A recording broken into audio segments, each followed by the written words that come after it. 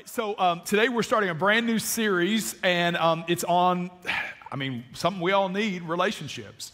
Now, let me say, it's tempting for me to go in a lot of different directions on a relationship series. I could talk about types of relationships, like marriage, friends, coworkers. I could also talk about the theology of relationships, the idea that God created us for relationship. But let's just be honest, if I'm going to spend time on relationships, what you want is help with the ones that are bringing you the most frustration. At the end of the day, you don't care that the Greek word for community is koinonia if you want to strangle people. You want help. So that's what I'm going to do. By the kind of just the nature of my position, I have sat with hundreds of people over the years. And I've heard them pour out their pain and agony in a dysfunctional relationship and unique situations, unique moments, unique details. But here's what many of them summarize. They just go, it's just complicated. Meaning they're just confused, they don't know what to do, and they start to believe that they have a problem that no one else has had and can be fixed. And so over the years, though you have different details in your relationships, here's what I've noticed. Most of our dysfunctions come back to four categories. Four things that I see overwhelmingly that if you can address them and correct them, those four things will allow you to have strong relationships. So I've dipped into Scripture and my counseling background, and I have, for the next few weeks, I'm going to cover these four things. And here's what I believe, that if you will kind of lean in and really take the tone of this, not as a sermon, but as a session. Like if we could sit down in my office, these are the steps I would give you. And if you can apply these, you can just about make any relationship work. You can fix just about any relationship. So if you've ever wanted to sit down and have a conversation about your dysfunctional relationships, this is the series for you. And I want you to be here every week for it. And that means today I want you to grab something to take notes because we're going to start off with this, how to resolve conflict. How to resolve conflict. I read a story about an airline employee that was helping an enraged customer at their desk. The customer was, just belligerent. They were insulting. They were complaining about the policies, impatient. And this airline employee, they just kept a smile. They were kind, gentle. And no matter how much the passenger cursed them, they just kept showing kind of just a good nature about them. Well, eventually they answered all the questions, and the passenger walks off enraged towards his gate. Well, the next lady in line comes up. She's a sweet little lady. She leans up and says, "Excuse me," she said, I just want to tell you, the fact that you kept your composure and you were so kind, I'm just so impressed. How did you do that? How were you so controlled? Well, the airline employee just said, "Oh, you know what I did? I just kept thinking, he's going to Chicago, but now his bags are going to Nicaragua." And it helped get me through. Listen, conflict's just a fact of life, right? If you put two people in a room, they both want their way. That's true in marriage, it's true in parenting, it's true in work, it's true in teams, it's true in churches. The question is not, are you going to have conflict? The question is, do you know how to handle it? And the truth is that for most of us, we don't.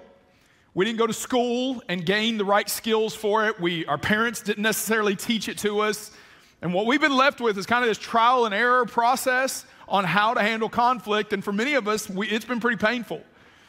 Our default when it comes to conflict is usually one of two things. You're either going to blame the other person or avoid the subject altogether.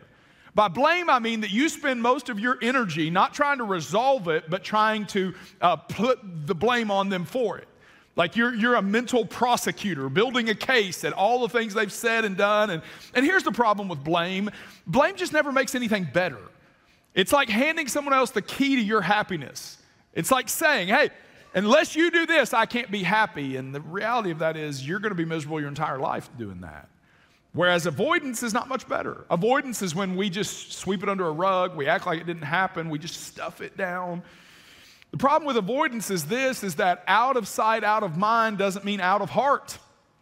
That something that you want to just ignore still resides in you. And eventually you decide to just handle it, but usually just on the surface. You change jobs, change friends, change churches. But just because you change or avoid the situation doesn't mean you're going to resolve it. As a matter of fact, avoidance is often just the decision to be miserable somewhere else. You see, our hearts are the ones that ultimately betray us in conflict.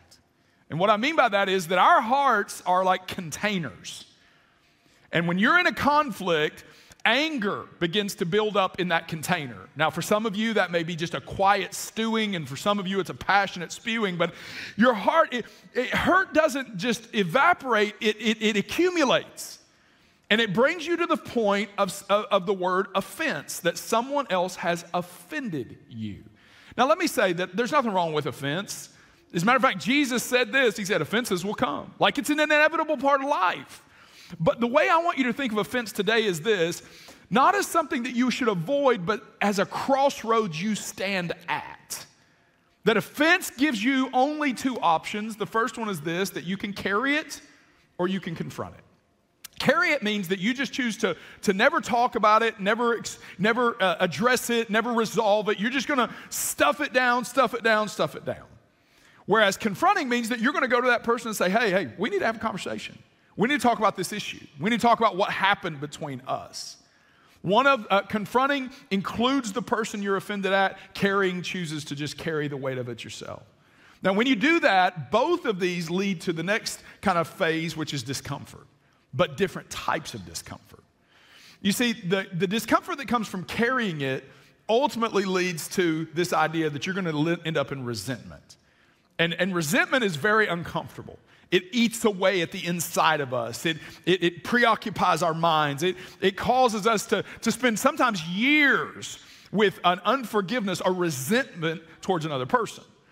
Confronting also has a discomfort, but it's short-lived. It's the idea that it's uncomfortable to have a conversation with you. It's uncomfortable to bring this issue up. It's uncomfortable for us to put our concerns on the table, but it leads to resolution. When you choose to carry it, you're going to be uncomfortable for a long time and end up in resentment. When you choose to confront it, it's not going to be fun, but you're going to end up at a place of peace. And ultimately, that's what we're looking at. Your decisions on conflict are either going to either introduce a lifetime of pain or peace. And now, here's the reality. You don't get to choose if you're offended. You only get to choose where it takes you. And where it takes you is usually informed by who is informing the way you see conflict. Let me say it this way. Your choices are supported by the voices that are leading you through conflict. And Scripture is very clear. There are two voices that are ultimately guiding us. One of them is the voice of the Lord Jesus. And in 2 Corinthians chapter 5, we're told that He came to help us make peace. That He always leads us in a path that will find resolution. Whereas there's another voice, and it's your spiritual enemy. And his goal is to never let you find peace, but to always make sure you end up in pain. And how you handle conflict determines how you've empowered him. I'll show it to you. Ephesians chapter 4 says, be angry without sinning. I love the Bible because it's honest enough to go, hey, you're going to be angry. Just control it.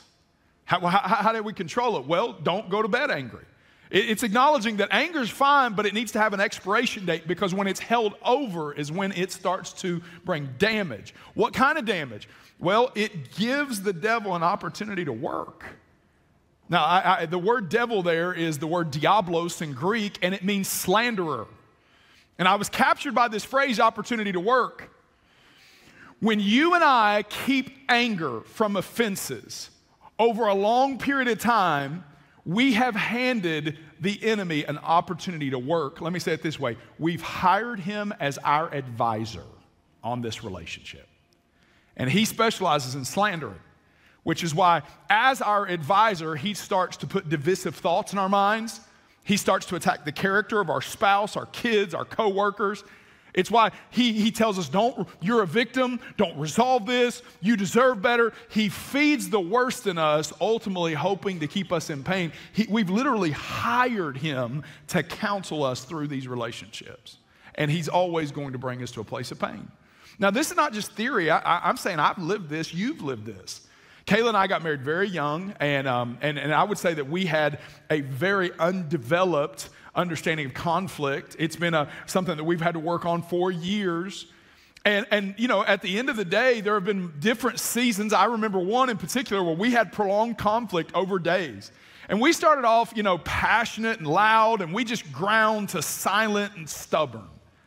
And I remember one particular night, somewhere in there, we had went multiple nights going to bed angry, and there, you know how that is. I mean, you go in there and you sleep as close to the edge as you can. You don't even want to get close to the other person. Your back's against them, and you don't even look their way. I mean, you don't even breathe loud because you want them to wonder if you've died. Like, that's just, and you act like you're asleep, but you're not. And I remember laying there acting like I was asleep, and I don't remember what night it was, but I do remember all of a sudden there was a thought emerged, and here was the thought. This is always going to be this way. She's never going to respect you. You've made a mistake. And I remember that thought swirling and swirling until the next morning I got up, and it was just pure torment. It's always going to be this way. She's never going to see me as her husband and honor me, and listen, I have made a mistake. And I remember living with that for a few days until finally the torment, because you know what it's like. You're just tormented, like your heart's heavy, your mind's racing. And I remember just desperately going to the scripture and saying, God, you got to speak to me. Turns out that day my Bible reading plan was Ephesians chapter 4. And when I read the verse I just read to you, here's what I heard the Holy Spirit say. You have hired the devil as your marriage counselor. And he's going to destroy this if you don't get a hold of what's going on. And it just kind of, it sobered me up. And what I mean by that is all of a sudden I didn't see this conflict through the lens of my feelings and my way. I saw it through the lens of Scripture. And I saw Kayla, how I'd hurt her. I saw what I needed to forgive. I saw the gift that she is to me from God. And I sent her a text and said, hey, we got to talk. And we came together and we respectfully, kindly, we worked through some of those issues and brought resolution. But I just remember that sobering going, the devil is my marriage counselor. Let me ask you this. Who's counseling your conflict? Like some of you are getting career advice from Satan himself. Some of you are getting marriage advice from your spiritual enemy. Some of you are getting parenting advice from the person who never wants you to be at peace at all. Listen, you have to understand the goal of your spiritual enemy is that you would keep anger your entire life because it just drains you of strength and it destroys every relationship you have, including your relationship with God. How you handle conflict is no small thing. It is a life or death issue. And it's because it doesn't just inform you, it informs those around you. Your life is informed by it. For example, your kids are learning how to handle conflict from you. And you're either teaching them to resent people or resolve things. And your job, listen, your boss isn't going to promote you if you can't get along with the people around you. Your faith, how you handle conflict is either the difference of are you being led by the Holy Spirit or hell? You have to get control of conflict or it will cost you the abundant life. And now here's the good news. You don't have to be a relationship expert or win a Nobel Peace Prize to win in relationships, though. All you have to do is make sure the person counseling you is the Lord Jesus and not your spiritual enemy. And what I love about Scripture is Jesus doesn't just come with a bunch of lofty ideas. He comes with some practical help and speaks directly to how to handle conflict. Matthew chapter 18, these are the words of Jesus. If another believer sins against you, go privately and point out the offense. If the other person listens and confesses it, you have won that person back. These 27 words, if practiced, can prosper nearly any relationship. If you can take these 27 words and pull the principles out of them that Jesus highlights, you can please God and just about restore any relationship that you have. And so I'm going to help you pull out. There are 5 things. And let me just say, you may be here in conflict today. You should write these 5 things down, even if you're not, though. And husband and wife, write them down. Valentine's Day is just in a few days. You need these. If we're going to have a good Wednesday, we got to have these on Sunday, okay?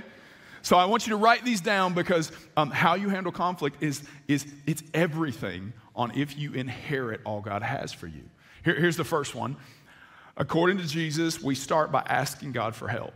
First thing he says is, if you are another believer, notice the context. It's this idea that he's approaching this from the standpoint of you're a believer.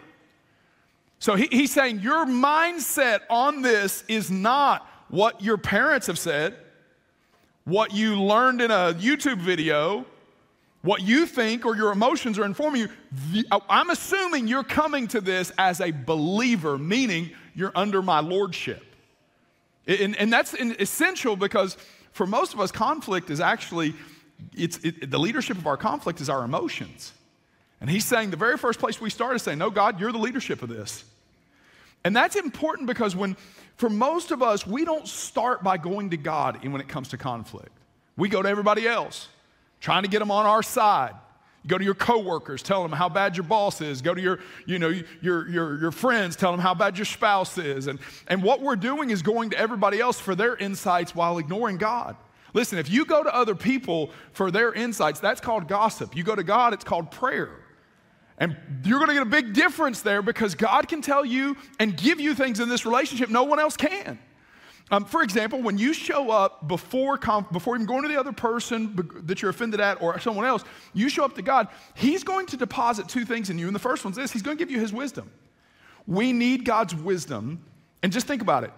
He's the only person that knows you and knows them, because He created you and created them and can see your heart and their heart all at the same time. Oftentimes, the person that we're in conflict with cannot even verbalize their true needs. So even they can't tell you what they need, but God can. He can give you insight into what that person needs, how to approach them, how to resolve things. He is able to give us insights no one else on the planet can, so we need that. But He also gives us His love. We in our culture, we think love is kind of powered by how we feel. That's not true at all. 1 John 4:7 says this: "Dear friends, let us love one another, for love comes from God." Do you know what that means? It means the most important decision you make every day when it comes to relationships is, who's going to power what this relationship needs? Me or the Holy Spirit? If it's you, then you're the one that has to come up with all the mercy, all the grace, all the love, all the kindness, all the patience. You've got to make that happen. But if you're saying, no, the Holy Spirit is the one who powers my relationships, then we get all His grace, all His mercy, all His kindness, all His patience. And here's the thing: yours is limited, His is completely unlimited. He can give you all the patience needed for your kids. He can give you all the mercy needed for your boss because He has an unlimited supply of it. You see, that's why it is essential that you have the rhythm of showing up every day and spending time with God in the beginning of your day, opening His Word, taking in His scriptures, praying, because in those moments when you're regularly showing up, He's refilling your emotional cup for the people who will drain you of it. And as I was praying over this, here's what I really think. I don't think some of you are angry. I think many of you are empty. The issue's not that the conflict's so bad, it's that you're showing up empty. No grace, no mercy, no kindness, no patience, because you have given no time to letting God fill you up. I think for some of you, you just start letting God fill you up, this fight will cool down. Because you're either going to have to power this relationship or God's going to. Here's the second one. Take initiative. Now, we want to be first in everything. Fantasy football, out of the church parking lot, first at the table at dinner. I mean, we want to be first at everything except for conflict resolution. Chances are, if you're here today and you have an active conflict with someone, you're waiting on them to do something. Waiting on them to say they're sorry, waiting on them to come and admit what they did, waiting on them to text you, to express something to you. You're waiting. That's not what Jesus instructs us to do. He says, go, go. Don't wait, don't consider, don't process, don't stew, don't stonewall. Go. Be proactive, be intentional, pursue them. And here's what He's saying. Conflict resolution seldom happens accidentally. It's not something you're just going to stumble into. Someone in this relationship has to stand up and go, we're going to take care of this. And He's instructing you and I as the believer to do it. Now, with that being said, what we have to recognize is that we need a motivation for that. Because when our feelings are so frustrated or hurt, we don't want to go. So the way that I need you to look at conflict that's unresolved is like this, like cancer. Now, cancer, by definition, is when some cells that were once in unity have now turned and become destructive. Your body has almost 30 trillion cells in it, and it only takes a few to go rogue to destroy your entire body. And here's what I know about you, that if you got a diagnosis of cancer, you wouldn't say, well, I'll get to that in a few weeks. I'll wait on the doctor to call me. If treatment wants me, then treatment can find me. You know why? Because you go, this is cancer. I'm going to do whatever it takes as quick as I can to deal with this. That's what unresolved conflict is to your soul. It's heavy on your heart. It burns in your chest. It races in your mind. It causes distance between you and other people and you and God. It is destructive. That's why Scripture says you can keep it for a day, but after that, you got to get rid of it. It's cancer. And that's the motivation I need you to have. When it says go and you don't want to, think of it, I'm keeping cancer. So therefore, even today, I need you to quickly assess when's the best time for you guys to get together. Now, the right time is when you're at your best. Listen, mom and dad, if the best time to talk about conflict is not 11 p.m. after you just got the kids in bed, pick the time you're at the best and send an invitation for them to join you for that conversation. I mean, today, that's going to be the altar call for many of you. You need to walk out, pick up your phone and say, hey, we need to talk tomorrow. Now, let me warn you, between me saying that and you getting to the back of this room, fear will come and offer to be your counselor. It'll come and say, if you do this, you're going to be rejected again. If you take this step, you're going to show them you're weak. If you do this, you're going to be a doormat in this relationship for the rest of your life. And all I want to remind you of is that God never leads through fear. And he never blesses a fear-based decision. It takes courage to resolve conflict. And what you and I need to remember is that many relationships die not because of a conversation that was had, but because a conversation wasn't had. And so you just need to decide that I've not been given a spirit of fear, but of power, love, and a sound mind, which is essential to resolve conflict. And I'm going to quickly go and take care of this. Now you're going to need that bravery for one more thing. The minute the conversation starts, the very first thing I want you to do is confess your part in it. Now, that's tough. No. Getting to the table is hard enough. You want me to own up to the part I've done?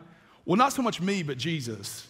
Matthew 7, how can you think of saying to your friend, let me help you get rid of that speck in your eye when you can't see past the log in your own eye? Hypocrite, first, get rid of the log in your own eye.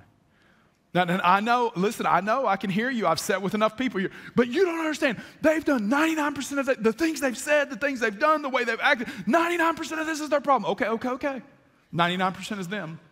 I need you to confess the 1%. And here's why. It's not about, it really isn't. It's not about the percentages. It's about the idea you are signaling to God humility. Humility is an extinguisher to the raging fires of conflict. People show up ready to fight, and when someone displays humility, it quells the rage that's in them. The Bible says God gives grace to the humble, that's supernatural favor. The Bible says that humility silences the voice of the enemy through pride, and humility shows the other person, you're here for resolution, not to fight. And so if it's just 1%, I need you to be brave enough to start the conversation, but also to confess first in the conversation.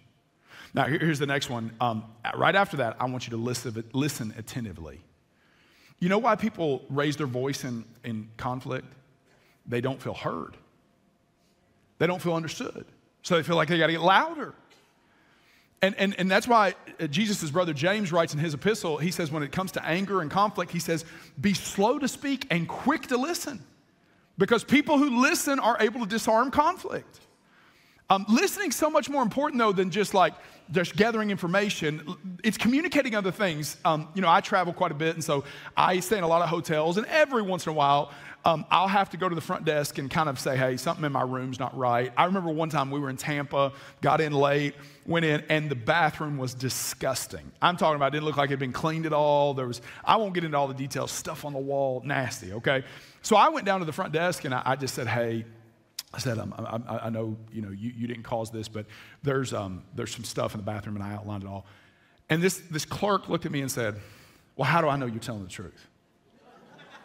He said, I'm going to need pictures to send a cleaning crew up there. I said, you want me to go back upstairs, take pictures of this mess, and you want to bring it back down? That's the only way yeah.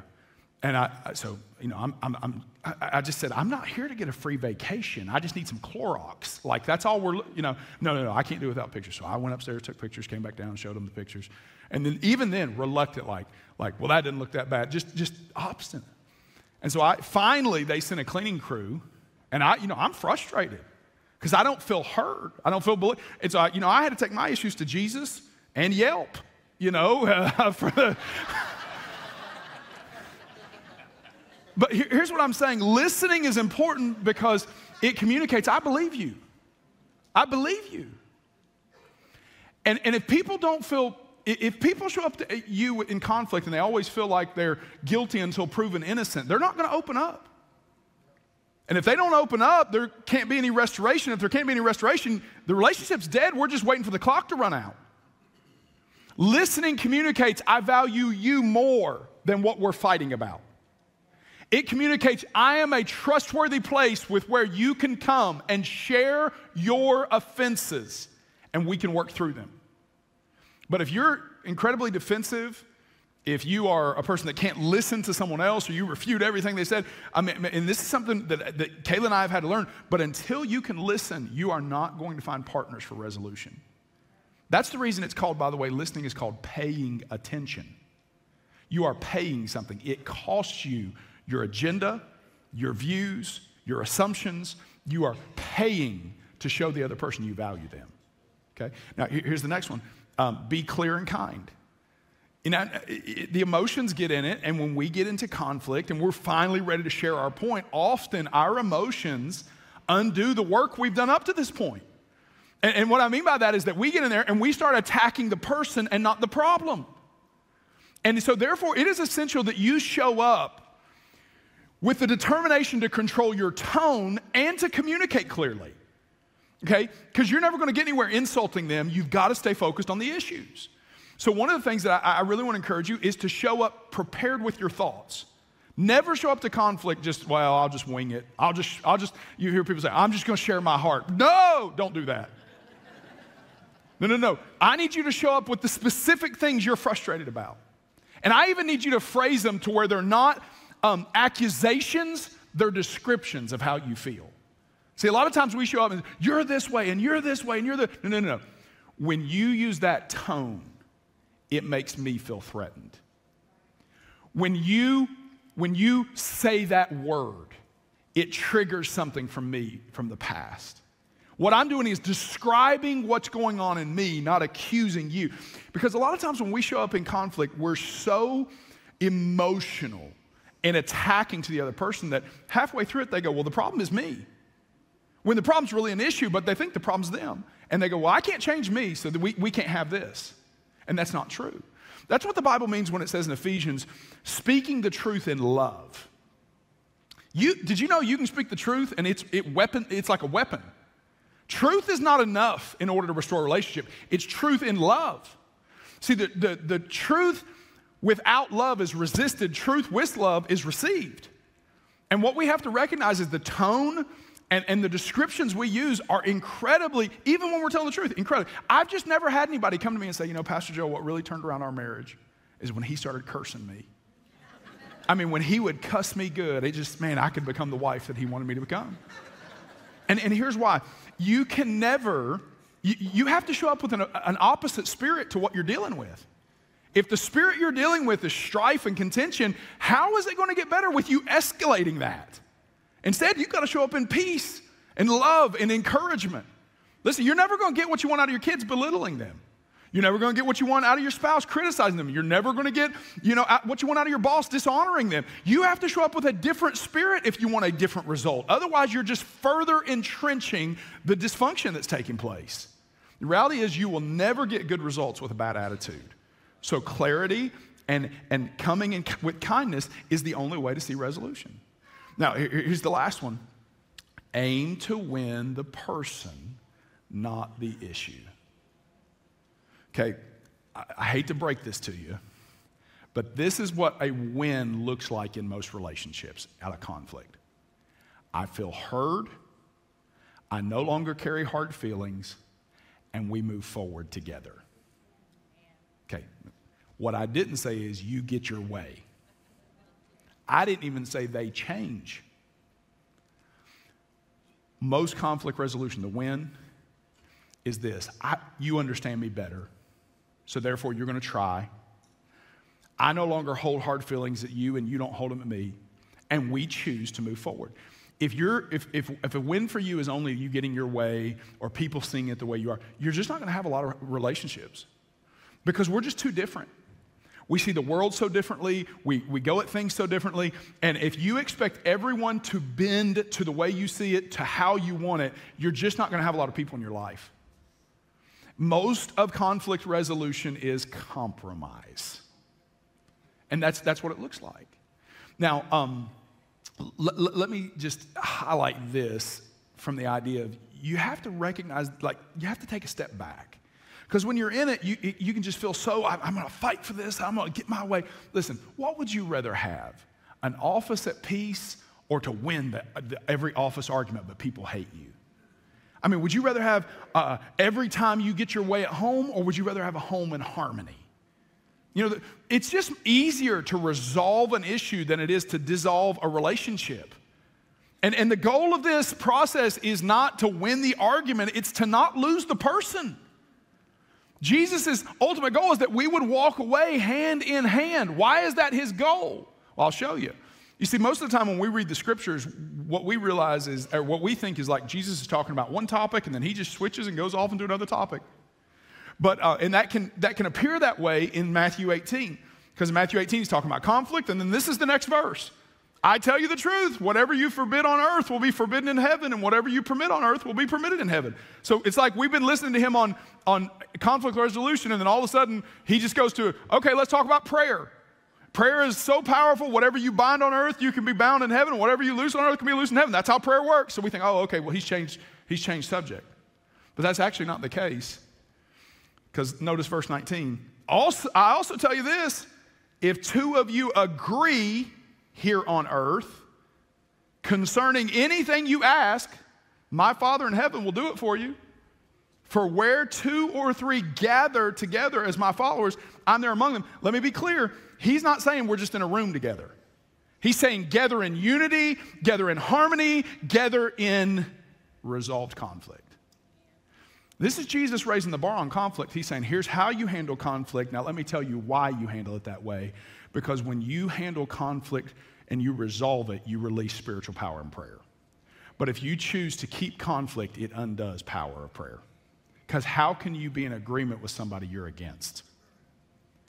Jesus is pointing out and saying, hey, some of the things you're not seeing in your life that are come through the power of prayer are not in your life because you have unresolved issues with other people. Which Peter supports when he says, husbands, if you don't treat your wives the right way, your prayers are hindered. So let me ask you, what if the thing you've been asking God for hasn't arrived? Not because he's not willing to give it, but because you're not willing to resolve the conflict. What if your business is suffering because of something going on in your marriage and conflict?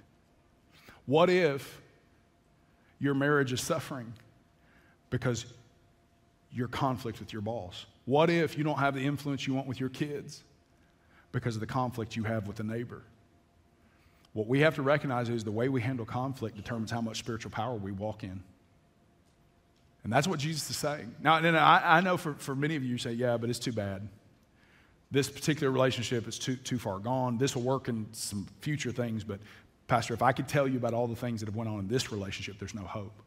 And I'm just saying to you that I have never seen a relationship so damaged that God can't heal it.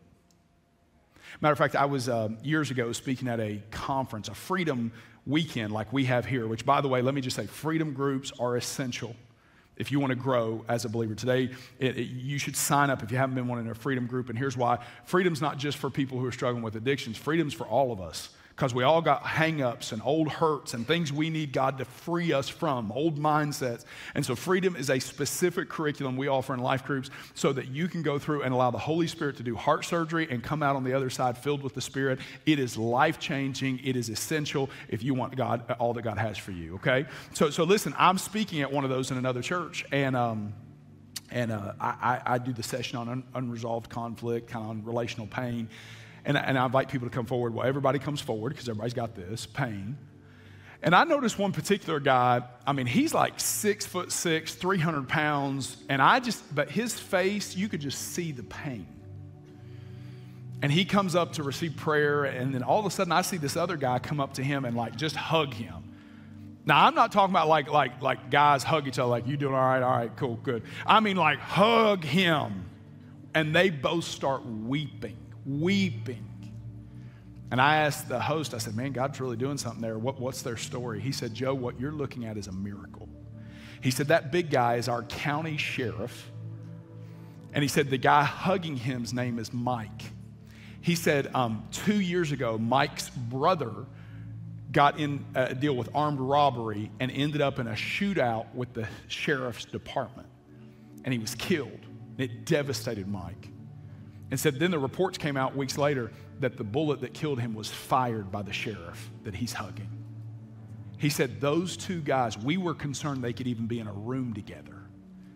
And he said, but look how they're embracing one another. I'm just telling you what should have been sworn enemies, the power of the Holy Spirit calls two brothers to come back into unity. I've seen it with my own eyes. Your marriage is not so broken. Your family's not so just pulled apart. Your office is not that toxic. The Holy Spirit can fix any relationship. And I know, listen, I've sat with enough people on the couch. I've sat with enough people. They go, yeah, but what if I do the right thing? And they respond poorly. I got you a promise. Proverbs 16:7. When a man's ways please the Lord, he makes even his enemies be at peace with him. You know what that means? It means you do the right thing and leave the results to God. You do the right thing. You take the steps. It's not faith if everything, you can see how it all works out, but it's faith when you go, God, I'm going to be the one that leads this restoration even though I'm hurt. And I'm going to go to them and I'm going to listen. And I'm going to bite my tongue, but I'm going to listen. And God, then when I talk, I'm going to be prepared and I'm going to be kind and I'm going to be clear and I'm not going to accuse them. And Lord, I'm here. I know we may not get through this whole thing. And God, I might not get my way, but I'm here because peace pleases you. When you show up with that, the Lord does what only he can do. Now listen, here's just the truth. We're not very good at this as Christians. So I want to be very clear.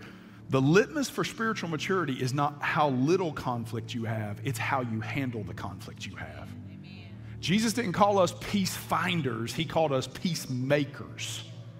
And it's our responsibility, your responsibility, to take Jesus' words and allow him to counsel these relationships. And when you do, his divine grace comes in and does what you cannot do in the heart of other people. I want you to stand to your feet, and I'm going to pray over you.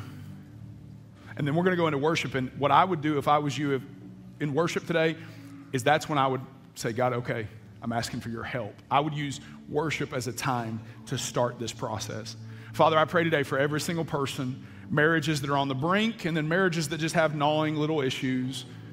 Mom and dads that are at odds with brothers and sisters and vice versa, and bosses and employees and co-workers and teammates and classmates. God, every little place, whether it's big, small, large, toxic, or just beginning in dysfunction, may you give courage to the people that are here today to trust you with the results if they do the right thing. Lord, we've laid it out so clear, and I pray today that you would give them the courage to apply it. And may peace and prosperity mark everything they do as they walk in obedience to you. In Jesus' name, amen. Hey, what's going on, everybody? I hope you enjoyed this message you just heard. For more information and other content, go ahead and hit that subscribe button and hit that bell icon as well so you can be notified every time we upload something new on our channel. Now, while you're here, go ahead and check out past messages and other videos, and we'll see you next time.